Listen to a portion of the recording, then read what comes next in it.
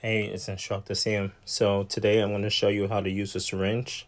As you can see right here, I have the barrel and the plunger together, and then I have my butterfly needle right here. As you can see, it's a one-side butterfly needle. This is actually a training needle. The real needle will actually have two wings on both sides. You always want to make sure the bevel's up. It's extremely important. As you can see, the little hole that's right there. Keep in mind your actual butterfly needle is going to have two wings. This is just a practice needle. So as you can see that it has one wing, just in case if you're wondering. You always want to make sure that you put on the tourniquet. As you can see how I'm placing this tourniquet. Make sure you place the tourniquet on properly. Make sure it's not too tight, but just tight enough to make sure that the veins could come up to the surface. Of course, this tourniquet is not allowed to be on longer than 1 minute, so keep that in mind. As you can see, if you need to move the tourniquet, hold it from the bottom part and the top part and just slide it to the side. If you need to replay it, go ahead and replay it. Before you go ahead and puncture someone, you want to make sure that you use alcohol. If you could just see that a few seconds ago, I cleaned in a circle motion. As you can see, I'm going to do it again. Clean in the circular motion.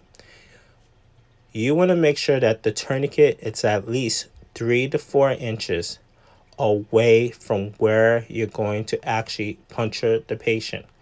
Give yourself at least 3 inches. 70% of alcohol, as you can see, is used.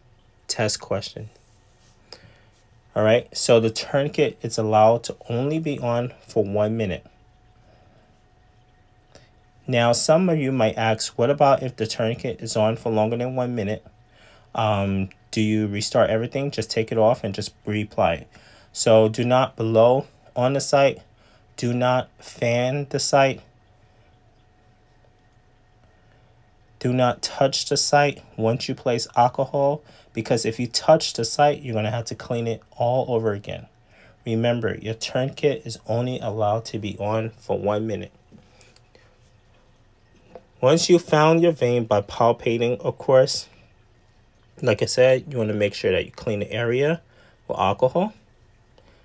If you need to move the tourniquet, you can hold it from the bottom and top and just slide it. Practice doing it at home or in class. As you can see, I'm sliding it from the top and bottom. It gets that tourniquet out of your way if it's just like right on top of the vein. So this is what helped me. As you can see, palpate the vein. Make sure that you can feel it, all right?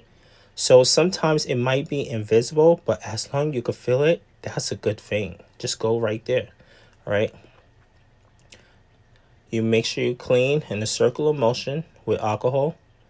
This is my plunger. This is my barrel. You want to make sure that the plunger is down, right?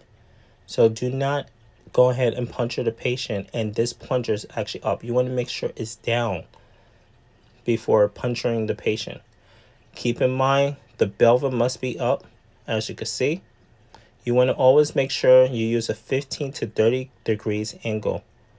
Once you see the little flash right there, that means that you're inside of the vein.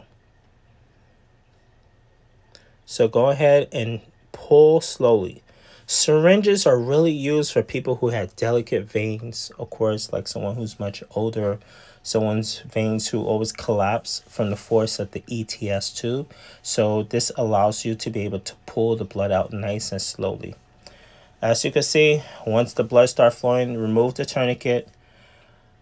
Keep in mind, like I said, this is supposed to be a 2-wing needle, but of course this is a practice needle. So pull the needle out first and then place the gauze right on top. Do not hold on to the patient's gauze while you're trying to put the needle in the sharps container. Get rid of the needle, of course, and tell the patient to hold the gauze on.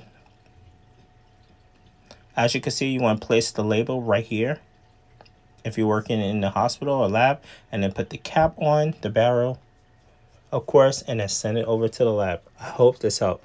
Have a wonderful day.